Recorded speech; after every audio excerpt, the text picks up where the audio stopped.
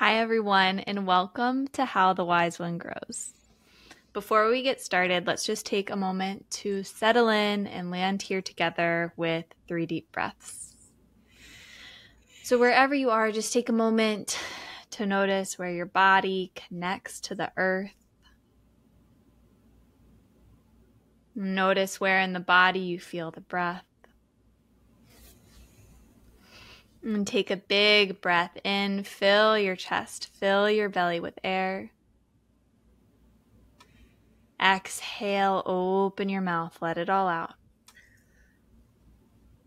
Again, inhale, fill your chest, fill your belly with air.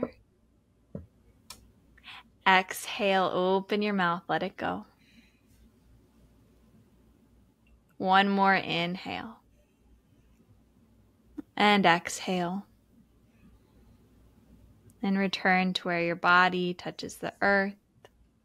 And you can slowly open your eyes as you return to this space. Thank you all so much for joining today. I'm really excited for today's conversation. We have Chelsie Engel here to talk all about the Enneagram. And I first encountered the Enneagram when I was living in Nashville. I was working at a coffee shop. Shout out to Ugly Mugs, best place in the world. And the people who worked there were really into the Enneagram. And we got really into it as a staff and kind of all knew each other's types, and it really helped the way we worked together. And one of my coworkers who was really into it gave me a book about the Enneagram. And as I was reading the chapter about my type, which is a 2 wing 3, I was like, oh my gosh.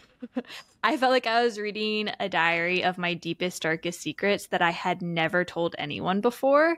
And it really blew my mind. It really just spoke to all the ways I was feeling inside. And it was a big comfort knowing like, oh, I'm not alone in this.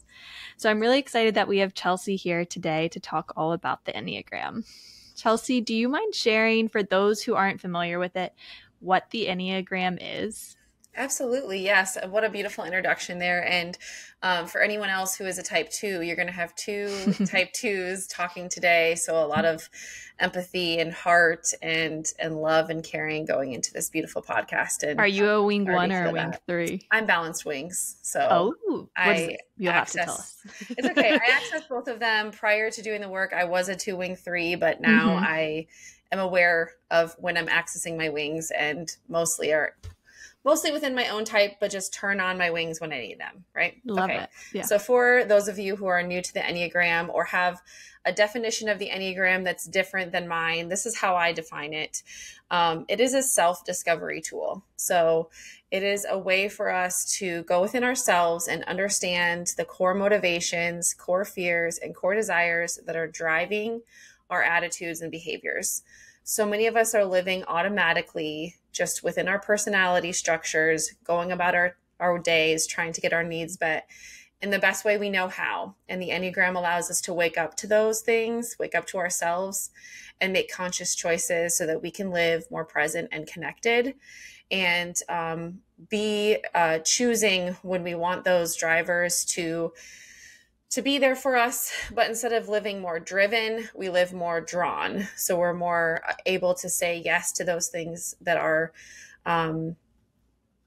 aligned with our true essence, rather than just saying yes to things without knowing why. And that's especially for us 2s. We're kind of those people pleaser type S's. And so a lot of people, I will hear them say like, oh yeah, I did the Enneagram, at work, or I did the Enneagram with friends. And I'm like, what do you mean you did the Enneagram? Because we think of it as a test, a personality test, but that test is just one kind of not great way to figure out what your type might be. And so I will say the Enneagram is an entire system that helps you to deeply dive into, feel seen, understood, heard, and be curious about yourself and the lenses that others wear in the world as well. So how is the Enneagram different than other personality types? And then you said like, it's not just a personality test you take. Do you mind explaining better ways to learn our type so that we can understand ourselves better and become more seen and understood, as you Yeah, were saying. absolutely. Yeah, for sure. There's a lot of beautiful tests out there, a lot of beautiful structures out there. You got the strengths finders, you got the discs, you've got the MBTI, you got, there's many You different just named tools out so many I there. don't know. That's okay. I mean, it's my job. I hope I would know a few things. Like, I don't know those very well, but what I do Yeah. know is I interacted with a few of those throughout my career and my time, and all of those were definitely eye-opening. But the difference between those and the Enneagram is, again, the Enneagram is based off of the why. So it doesn't put you into a box and say, like, this is how you behave. It tells you why you do that. And so there's not really a good test out there that can get to that, because they mostly focus on behaviors. And each of the types, there are 9 types. It's called the Enneagram. Ennea meaning 9, and gram is the diagram, which is a circle that has interconnected arrow lines between, because the types are interconnected. And basically, it focuses, a lot of the tests will focus on behaviors, like have you choose between, this behavior and this behavior. Well, maybe both are true, or maybe neither are true. But you're kind of forced into picking one. And then that's getting, defined as you, even if it's not. And also for me as a type 2, I don't love conflict. I will get into it with people if I need to. Type 9s don't love conflict. Type 6s don't love conflict. Type 1s don't like conflict. And so, but why? So why I don't like conflict is different than why a type 9 doesn't like conflict. And so getting a little bit further under the surface of why you're choosing those behaviors. I also feel like, okay, so you take the test and then it tells you your type, but what do you do with that? And you don't know which things you answered that are about that type. And so the way many of us certified coaches really say is self-discovery. So you can take a test, but that's step 1. Step 2 is to go deeper, do the reading, like you got a book, listen to podcasts. There's lots of panel podcasts out there of other people who are the same type, and you can listen to their thinking and hear, just like you said, it's like a diary, but it's them like talking like you would if you were on there answering those questions. It's beautiful to be in community with. It's called the narrative Enneagram tradition.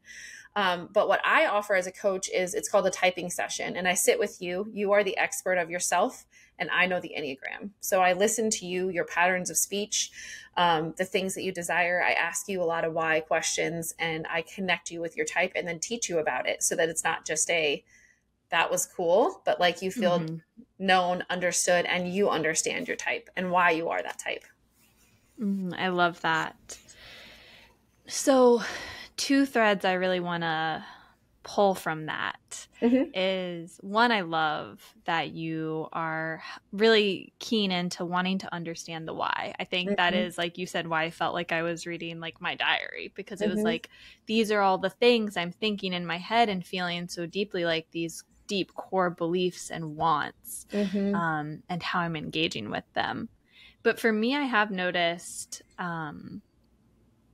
through taking tests again, like years later, kind of being like, oh, I'm not answering as much as I would this way before, and my type comes out differently. And I'm curious are we like locked into a certain type over time? And I think the really beautiful thing that I loved about the Enneagram, at least the book I read, was there's like aspects when you're healthy and aspects when you're unhealthy. And I can see the progression of like maybe taking that when I was more unhealthy to leaning into a time where I am more healthy, that difference. But also, aside from leaning to healthy and unhealthy, can your type change over time? Yeah, that's one of the most common questions that I get, right? Because like, well, I'm changing and shifting, so is my type changing and shifting? And the short answer is no, because your motivators are not changing. Your why is not changing. You still, as a type 2, want to be loved, wanted, sometimes needed, to be appreciated, and to be seen as loving, kind, generous, and selfless. That will never change. That's not going to change, right? The idea of the Enneagram is to bring awareness to those desires and fears, and to, again, instead of that being what's in the driver's seat, you're in the Mm-hmm. driver's seat. So you were unconscious to those before and they were driving you. Now that you're more aware of them, you're able to say, oh, I was doing that because I want them to like me, not because it's what is most authentic to myself. And so, yeah, when I take a test now, most of those average level behaviors, because people who create tests put the average level behaviors on the test, because most people who come into the Enneagram system have not done the work to become awake to themselves. And so those average level behaviors is what they're going to see. You referenced the healthy, unhealthy. There's actually 9 levels of development. They're called the levels of psychological development that were developed by Riso and Hudson from the Enneagram Institute, ranging all the way from unhealthy, pathological destructiveness, all the way up to the level of liberation. At each of these levels of development, another fear arises. When you're at the top, you're at your true essence, you've let go, and your level of liberation, you're free from all your fears and desires. Sounds great, right? Like, yeah, does that one happen? But as human beings, we are trying to get our needs met. And that's where our ego structure comes in at the second level of development, still healthy, still balanced, but that's where our self-image comes in. And then another level down, still healthy, still balanced, but a little more identified with that ego. And then we go down into the average levels. And that's where we become, now there's fears and desires compounded on each other from each of those levels. And we're more identified with them. And our stress arrow comes in, and our defense mechanisms come in at this level. And this is when we start getting into the levels of interpersonal control, where we're starting to, how come you're doing that way? How come they're not doing that way? And we're identified with our personalities instead of being free from them. And so again, the Enneagram doesn't put you into a box and tell you how to behave or how you behave. It like opens the box and lets you see that you can have freedom from these behaviors and attitudes that are no longer serving you, that are unproductive for you. And with clarity, because I can put the core dynamics of what I just described to you in front of someone and help them to like dive into that and go, like for us as twos at the level of interpersonal control, which is level 5, gossiping.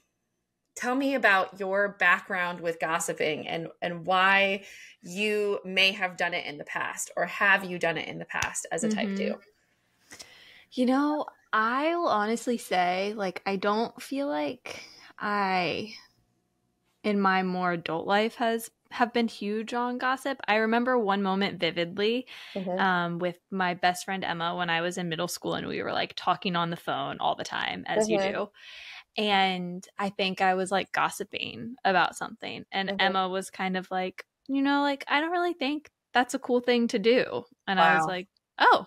And then I kind of was like, yeah, I think you're right. I don't really think that is either. And I notice now when I have these moments of, like, if I share something that I'm like, oh, maybe that wasn't okay to share. Like someone shared something to me in confidence, but it wasn't clear, don't say this. But then I shared it and was like, oh, I wish that didn't feel right. There's something inside of me that's like, okay, that didn't feel good. I think it's okay what happened in that moment, but I'm going to be more intentional about that moving forward. So it sounds to me like you're really awake to yourself around these things. Most people who are in the average levels, as a type 2, again, this is just very specific to our type structure.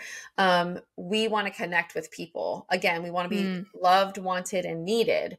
And so when we're central in people's lives, when people come to us and tell us things, that feels really good. So we like to be the knower of all things, and like for people to share all of their things with us. And then what ends up happening is we get swept up in conversations about others when we're just trying to connect. In our minds, we have the best of intentions of just connecting with others, but really what we're doing is gossiping or complaining. And so for people who aren't awake to that practice, they'll say, and for me personally, when I started using the Enneagram for personal growth, I was like, oh no, like everyone's just kind of chitty-chatting and talking and whatever. Like I didn't realize how central I was to like maintaining that gossiping. So when I put that personal boundary in, I will no longer gossip. The amount of mental, physical, and emotional energy that I had back, because I was putting so much of it into, oh, I hope they don't tell someone what I just did. Oh, I hope I don't get thrown under the bus later. My shame was just like going Mm-hmm. crazy. And when I put the personal boundary up as like, I'm not going to do that anymore. I didn't have a great friend like you that said, that's not very cool to do that. So Mm-hmm. I feel like if I would have gotten called out, maybe, but like, again, I thought I had the best of intentions, which is what us twos do. And we Mm-hmm. convince ourselves with our pride that we do have the best of intentions and we're not doing anything to hurt anyone, because we wouldn't want to see ourselves in that light. So Yeah. it's one of those, like, it's just one behavior on the list of many behaviors that if you can work around and see how you get so much energy back from that and replace it with a healthy behavior of direct communication or just choosing not to, that's like one strategy for twos to just like make a big difference in that if they're a gossiper.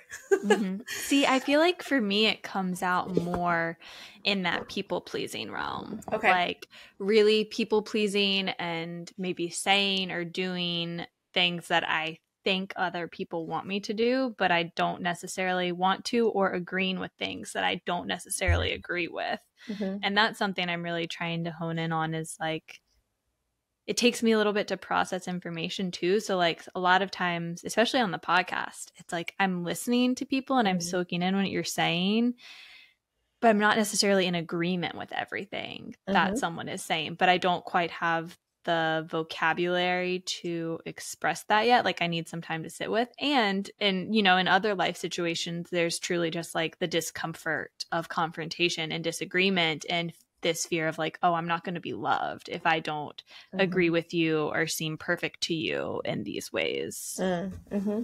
Wow. Yeah, that's beautiful. I think a lot of what you said that type 2 would align with and a type 9. And Mm, those twos and nines mistype as each other quite a bit because nines fear conflict, but they really fear being overlooked, dismissed, loveless, and separated.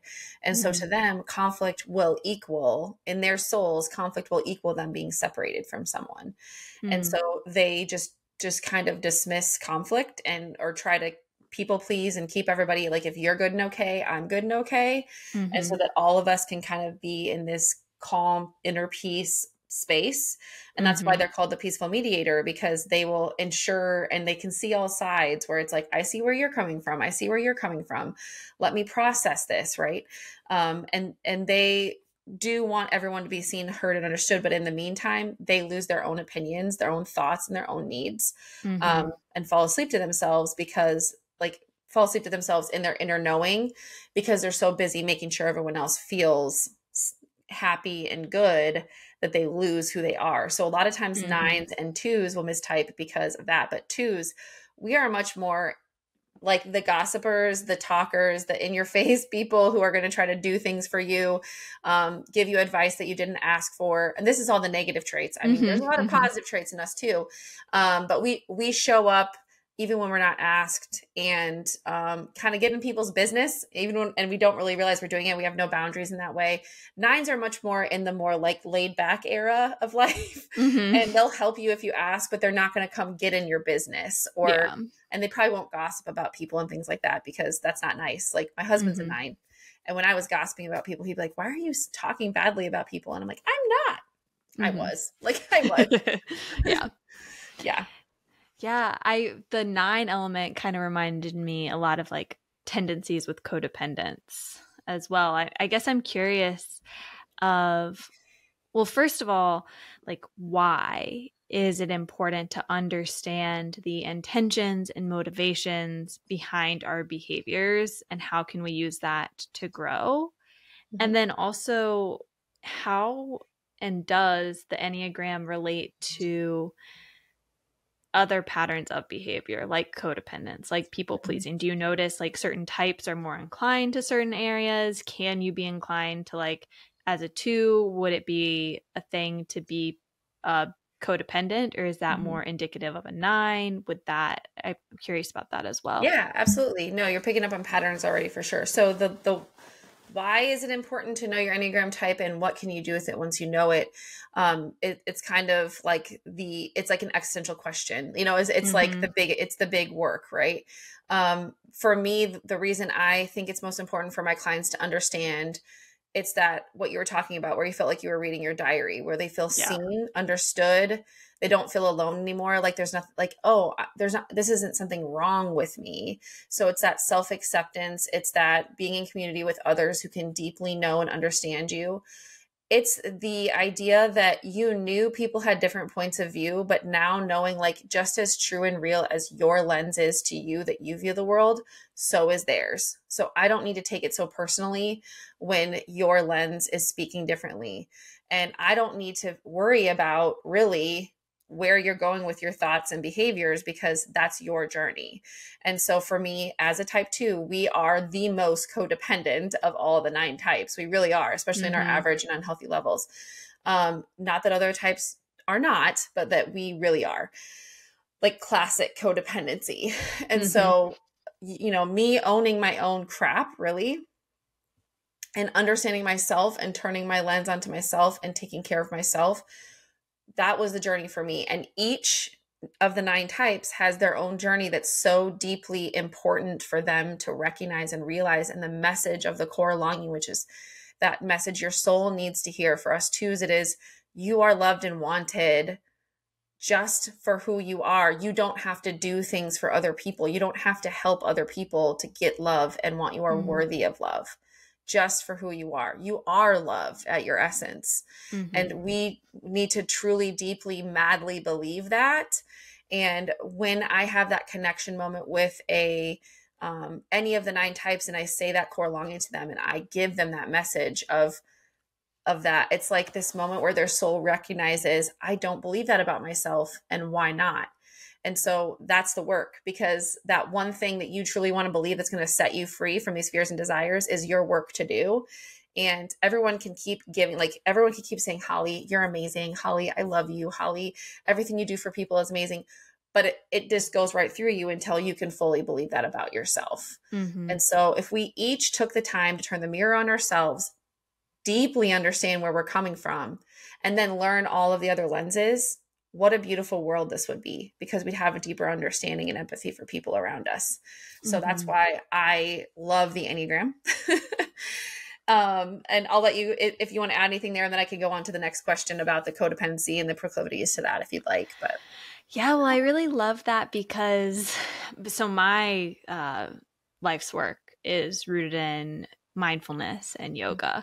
And what you were just saying reminds me a bit about what you were saying before about like the ego. I think a lot of this work can come into play with, you know, having that awareness of like our thought patterns, our longings, our ego, and being able to witness it instead of over identifying with it.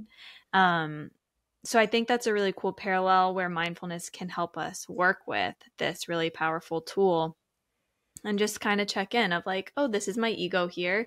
This is a thought pattern that's not necessarily true. And as you were speaking, I was also wondering, like, are we just like born this way? Is it rearing? I kind of notice my 2 like need to be loved, never feeling loved enough. I almost think is like a generational trauma or pattern that I took on from my grandmother. Is that a thing, or where do the types come from? I'll tell you my own personal beliefs on it. I've done reading on it. And obviously over the past few years of being a certified coach, I've been in witness to other people's journeys, supporting them through that. And so just my own take on it. I don't think that there's going to be any scientific proof that we can't go to an infant and say, what are your core motivators? What is your lens through which you're viewing the world? They wouldn't be able to tell us that, right? And so where I come from is kind of like this idea that we are born with our lens. For me, my children in the womb were 2 different unique individuals. They have maintained that same energy since they came out of me. And I don't know yet what their type is. I'm very, you know, and I don't want them to be a type because that means you're over-identified, right? But I'm curious about who they're going to become and what patterns and what things they're going to have. But I truly believe they come out and there's 3 stances. There's assertive aggressive, there's dependent, and there's withdrawn. And people have this energy of against energy, towards energy, or away. And I feel from my daughter this towards energy, this very dependent stance energy. Those are types 1, 2, and 6. For my son, I feel it's very against energy. He's either probably going to be a 3, 7, or 8. I don't know yet.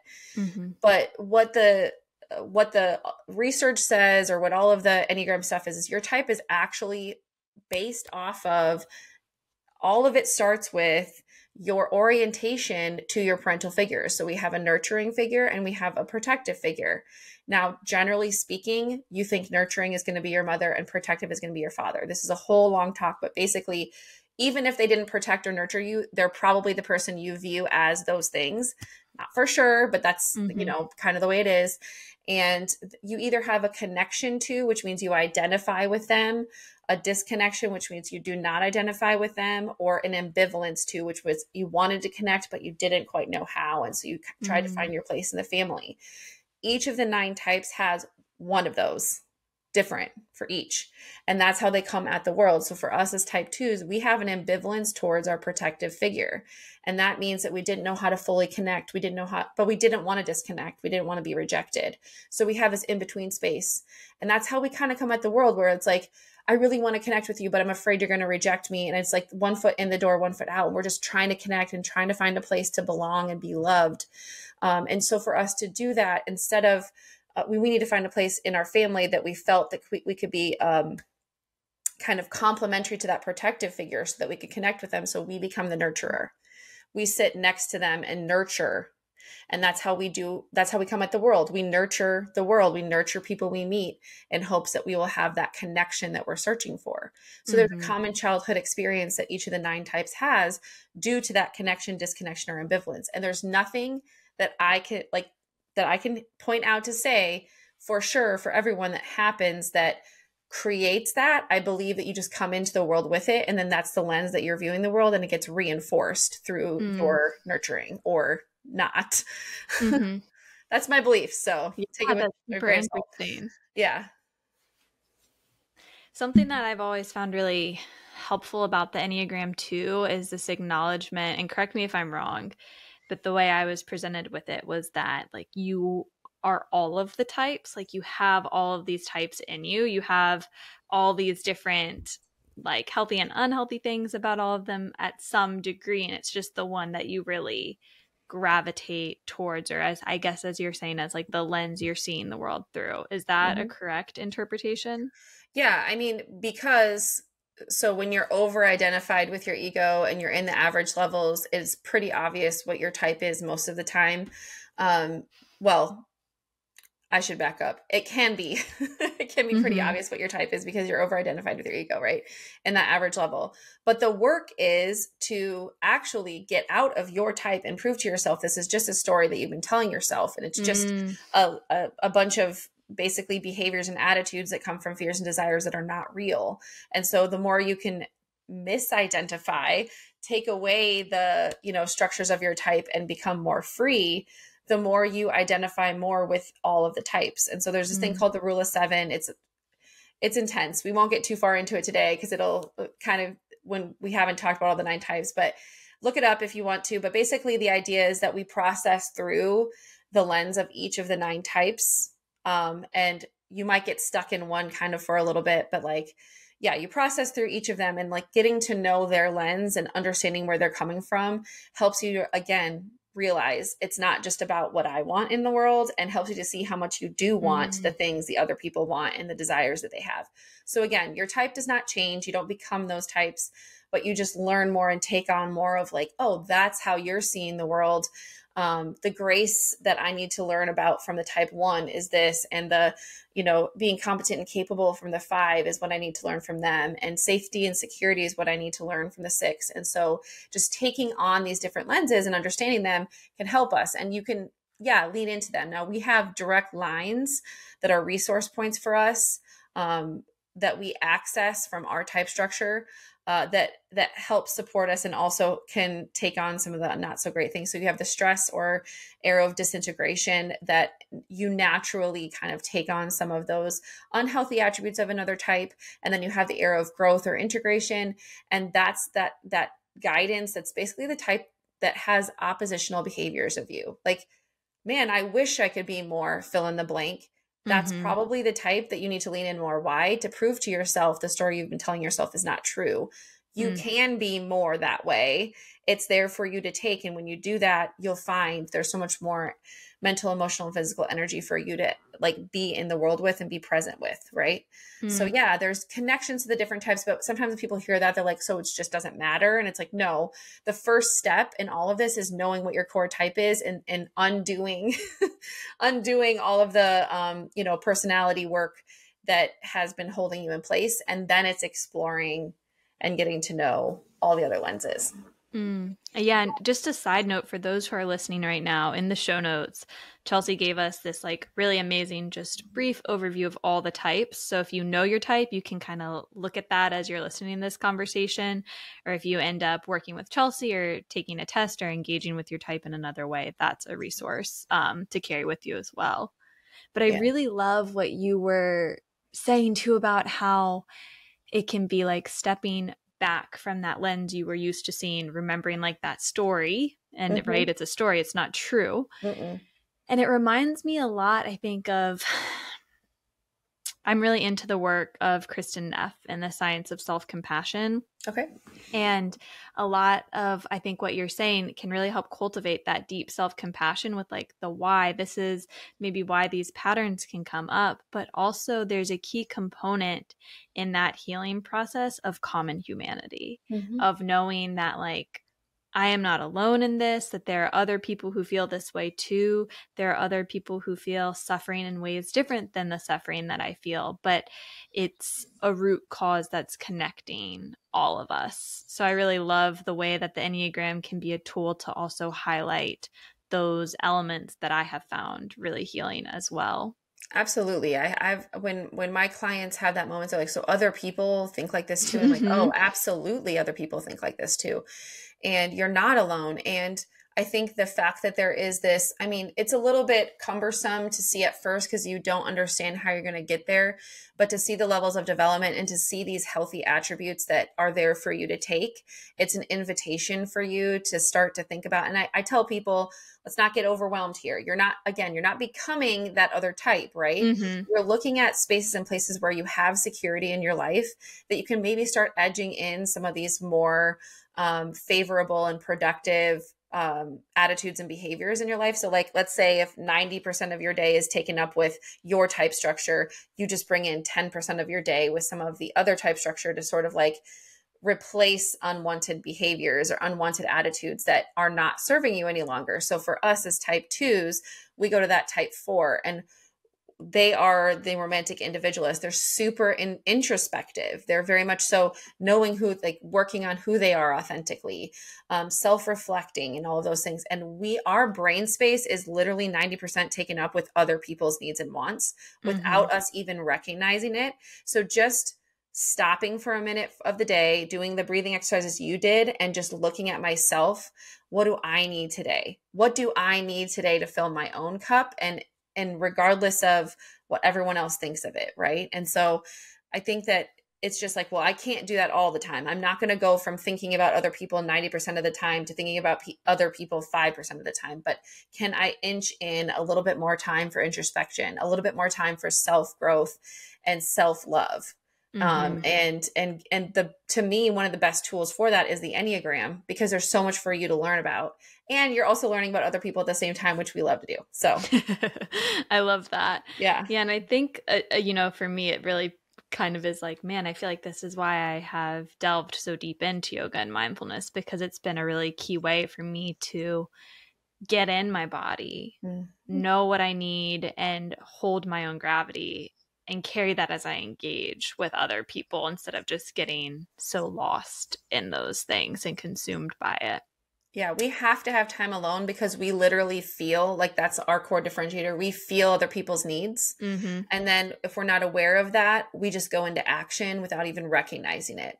And so you keep talking about the body. So there's 3 centers of intelligence: the head, the heart, and the body center. And what happens is we are heart types. And so we lead with that and we feel things. And then we get right into action on those things. And we're repressed in our head center. And we don't take the time to think through, what does this mean for me? What does this mean for them? It's just, we feel their need and we jump into action. And we need to be curious about Did they ask for that? Is this what we want to do? Is this, who am I doing this for? Really? Who am I doing this for? Who is this for? And did they ask for it? Like just those little small questions. So yes, taking the time to be contemplative in your own space. Like, I have to get away from people sometimes.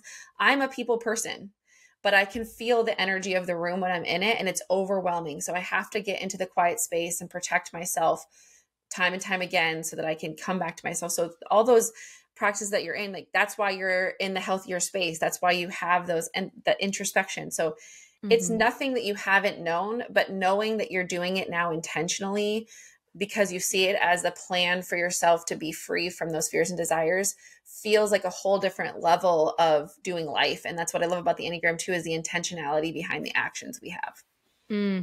Yeah, so much of what you said was just like, yep, yep, feel all of those things. Yep. So as we've been talking more about how the Enneagram impacts our relationships, do you mind speaking to like how it impacts the way we engage with people and how it can be used to deepen intimate relationships? When you were saying, my husband hasn't been like, he's done a test, but doesn't know as much about it, but I'm pretty sure he's a type 9 as well. So I found that interesting. Yeah, we complement each other really well. There's so much to talk about here. We could have a whole nother podcast all about relationships and Enneagram. It's one of my favorites. It's how I was introduced to the Enneagram. I was in couples counseling with my husband after having a child, and we just were missing each other, but we weren't in crisis. And the therapist basically brought up the Enneagram to us because the issues we were having were both personality issues. There's so much about our personality structures that were complementary, but that were also holding us back from having those deep, intimate conversations because we both were trying to people please the other person and letting our own needs and desires go to the side, and then feeling like the other person wasn't meeting our needs and desires, even though they were working so hard to do so. And it's so clear to me now that I know our types. I'm like, oh, geez, that's what was happening. So I actually do couples typing sessions, and I will sit with a couple and talk to them, listen to them, push back on them and let them hear each other. I'm very careful to put boundaries in where it's like, when it's your turn, it's your turn. So there's a safe space for us to do this. But hearing the deep connection with some of the not so great behaviors, your significant other might have, and hearing them like come to terms with where that's coming from, and you understanding where it's coming from, just allows for this empathy and understanding. And, oh, that's where that's coming from. Oh, that's why you're doing that. Okay, so now I don't need to take it so personally when you need some time and space because you need autonomy. You are withdrawn type 9s.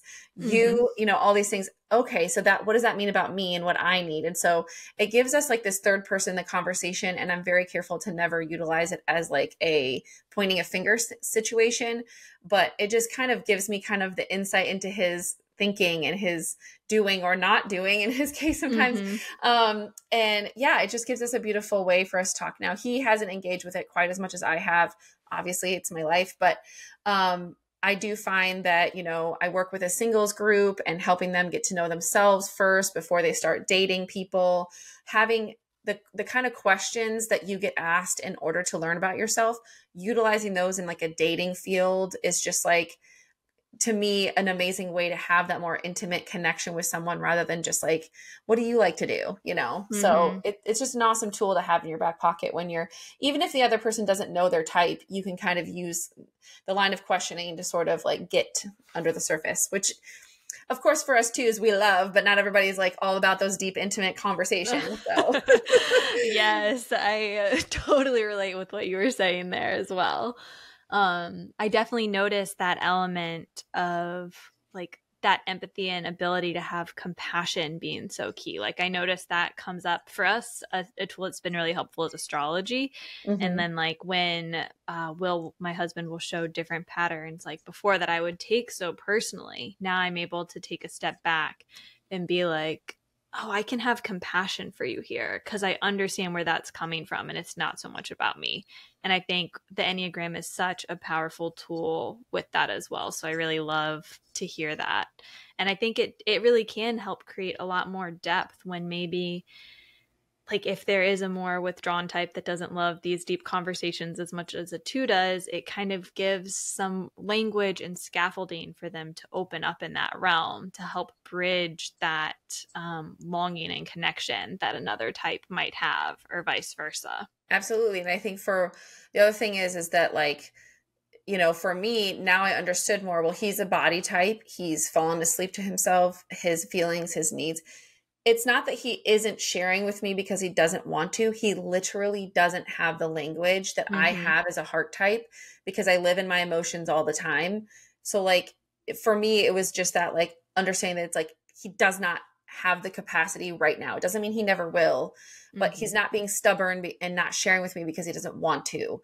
And so there's just, there's so many in-depth pieces with each of the 9 types. And when I work with a couple, I can show them like, what do you need to thrive in a relationship? What do you need to thrive in a relationship? How are you meeting that for each other? And where is an opportunity for, you know, for growth? And it's a lot of times the rubs that they've been having in their relationship for a really long time. But the spouse understanding the need is coming from a desire and a fear that's deeper underneath of that helps them to be like, oh, the compassion piece. Oh, okay. Now I can see you're not being needy. I can see you're not being, you know, accusatory that I'm not doing this for you. It's literally a human need you have that is different from me. And as true and real as my lens is to me, yours is to you. And as much as I need this thing on the piece of paper, you need that thing. And so let me see how I can provide that for you and stretch myself in that way.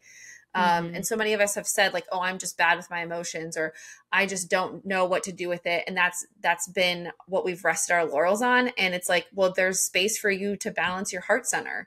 There is a whole full emotional world for you to explore. And with the Enneagram, we get language around that too, because with these centers of intelligence, the head, the heart, and the body, comes a core emotional struggle. And just bringing that up to someone, your core emotional struggle is with shame. Your core emotional struggle is with fear and anxiety. It's with rage and anger. Ooh, you know, like, what does that even mean? And like just getting into the language of emotion for me as a heart type, I'm like, not everybody knows this, but like, no, they really don't. They really don't. And that's okay. It's okay. Yeah, I love that. And I really love how earlier you were naming like the importance of working on that before partnership too, like really getting to know yourself, really getting to know these things about you so that you're not necessarily like projecting it on your partner to like fix all of those things or fill these like stories that like another person can't fill. This is the work for you to do. So I really love that the Enneagram gives a tool to help know that part of yourself better and work with it as you engage with different relationships in your life. Yeah, I find that a lot of people think that their childhoods in the past, or they had a good childhood, so there's no way that any of that is actually affecting what they're doing today. But the Enneagram has the lost childhood message, and that has been internalized as a message that you still hold today, that again is not true, but you've told yourself it is. So for each of the 9 types, because of that connection, disconnection, or ambivalence towards the protective or nurturing figure that we briefly discussed earlier, there is an internalized message that we're still is running under the surface in our subconscious, telling us things like, for the 1s, it's not okay to make mistakes. For us 2s, it's not okay to have your own needs. And like, we know in our heads logically that's not true. Yeah. But emotionally and physically we act on those things as if they are. And so again, challenging our own subconscious and our own awareness is just, again, a lot of deep work that you're not going to get from other personality tests because it's not so ingrained in us from childhood. And if someone can I don't want to say fix, but work on that message before they get into relationships, so they're not, again, projecting that out to their partner, like, huge. Yeah. If you're already in a relationship, still do the work, please. Yeah. It will only help. Yes. So I had posed this question to the community, just like letting people send in what they wanted to know. And there were 2 questions that I think are really powerful that I want to give voice to today. And one was, how can the Enneagram be used in social movements to bridge across cultures, communication styles, and justice issues? Do you mind leaning into that? Yeah, that's beautiful. I think there's some like, so I think I'm going to try to say his name right. Urano Paez. He has a podcast with Beatrice Chestnut. They're authors of my favorite Enneagram book for growth, which is the Enneagram Guide to Waking Up. And he has done a lot of work with the Enneagram in different cultures, and how it's utilized in different cultures, and even the core type of different cultures, if you will. So for like the United States, it's kind of an Enneagram type 3 culture where we're all about success and looking good and pulling up our bootstraps and just moving forward.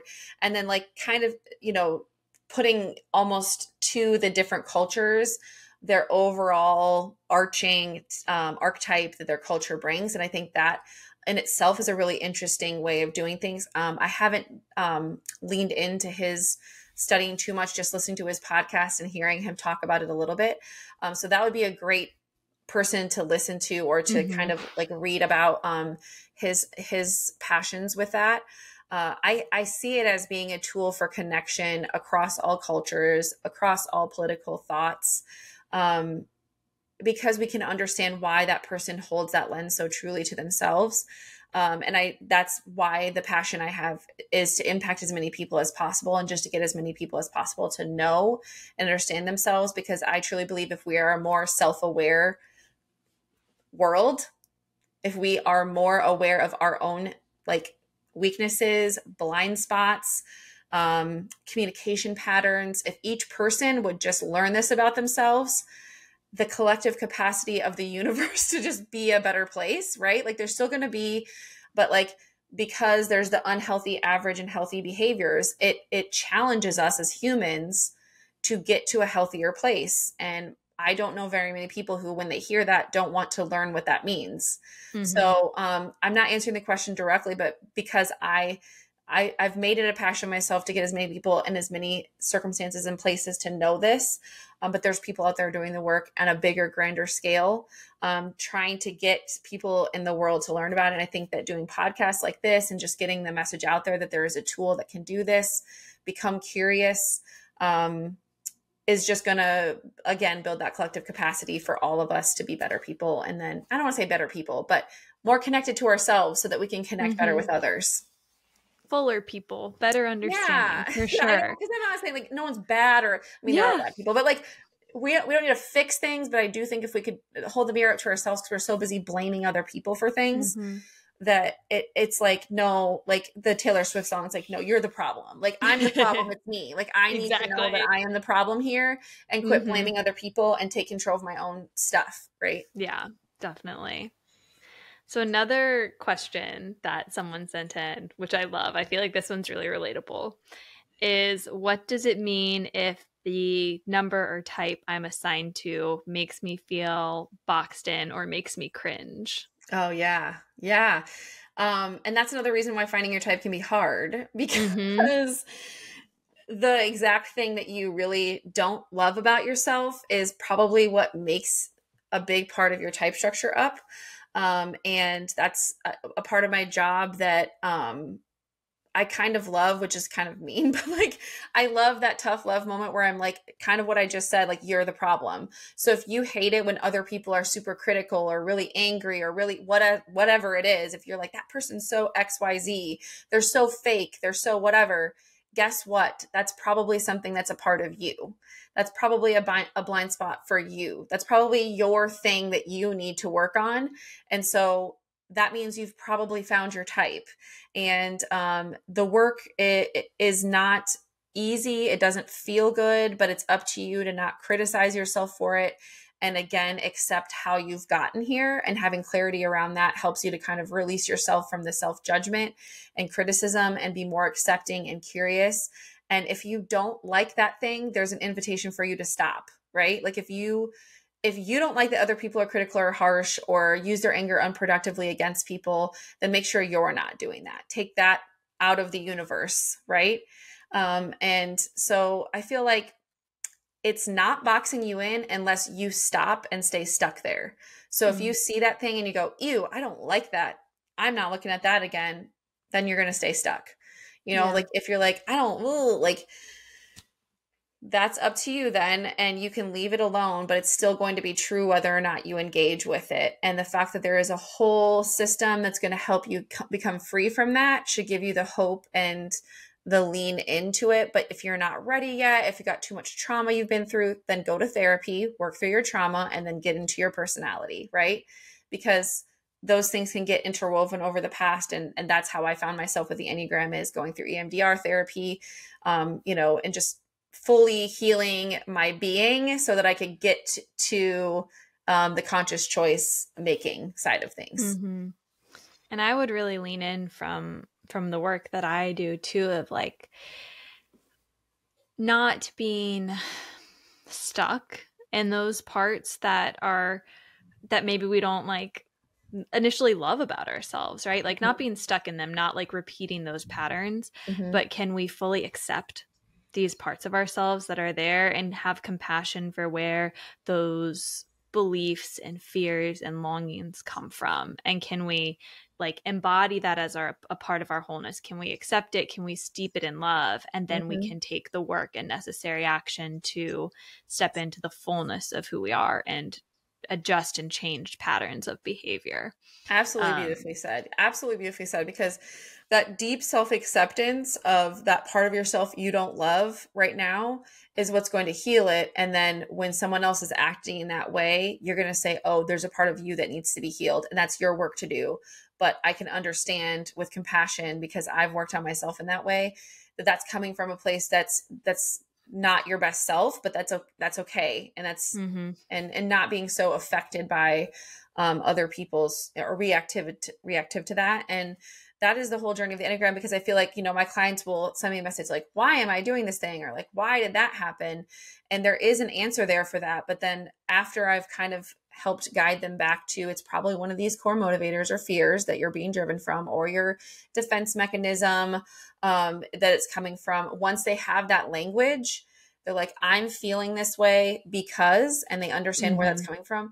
Wow, it's totally understandable that I'd be feeling rejected right now because I have a core fear of rejection and I'm very sensitive to that. And that's okay. That's just who I am. I don't need to allow that to take over my whole day today. I don't need to keep putting mental, physical, and emotional energy into that. So it's like the self-coaching that can come from having that deep understanding of why that icky behavior or not so nice thing about yourself is bothering you.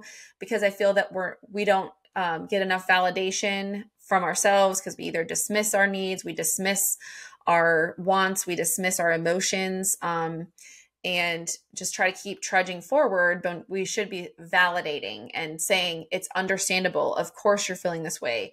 Yes. And it's lovely to get that from other people, but you have to be able to do that for yourself first. And so that's a lot of the work I do with my clients, is like specifically around their needs and reinforcing those, because anger is an unmet need. And so if we can get at that need and get it met, then you'll be a less angry person, a less reactive person. So I have two questions for you before we end our time today. So one, I feel like we've been kind of touching on this throughout our conversation, but how does the Enneagram support mental health and well-being? And what is one thing you would recommend listeners do today to work with the Enneagram as a tool to support them in their lives?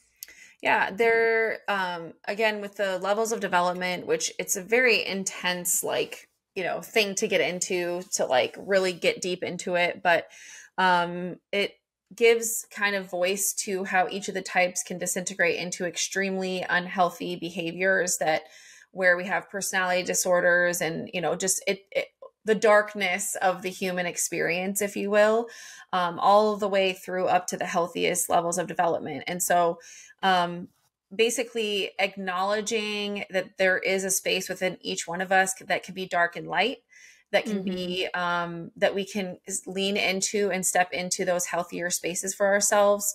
And that there's hope for each of us, that should we engage, be curious, and be open to, and say, what if this is true about me, that we can heal those parts of ourselves. And again, live more present here in this moment and connected with the here in this moment, so that we have our full human experience. And the way to do that is to figure out your Enneagram type. Like this, honestly, like if you don't know it, or you've been kind of like, oh yeah, I took a test, I'm not sure, like honestly, it takes time. It takes time to learn it and to really understand it. And I would say there's a lot of distractions with different, like, what's your wing? What's your growth? Learn your core type. Learn what is my type, and what makes you that type is that core motivation, the core motivators, fears, and desires. And start asking yourself that exact thing. Why did I just do that? And become curious. Before you do something, why am I doing this? Which of these motivators is driving me, and which one, and do I want that to be driving me? So get back into the driver's seat of your life and say, oh, I was going to just call so-and-so. Why am I calling them? Is it for me? Am I trying to get something out of this? And it's amazing how when you just start to do that and question, like, why am I doing this? How the reactivity goes down and the curiosity goes up, and the present moment becomes more important than what happened in the past or what's going to happen in the future. I love that. And how can people work with you, support the work that you do, and stay in touch? Because I just loved soaking in all of your insights today. Oh, thank you. Yeah. One of my favorite things to do, and something I specialize in, is connecting people with their core type. And so we talked about how tests can be difficult. It can be difficult to admit these things about ourselves. And our initial response might be what we want to hear about ourselves rather than what is true. So I do offer typing sessions. And even if you know your core type, it is an amazing 1-hour session that's interview style, where you're the expert on you and I listen to you and connect you with, wow, that I wonder if that's coming from this core motivator. I wonder if it's because, and let's talk about that and connect you with that information.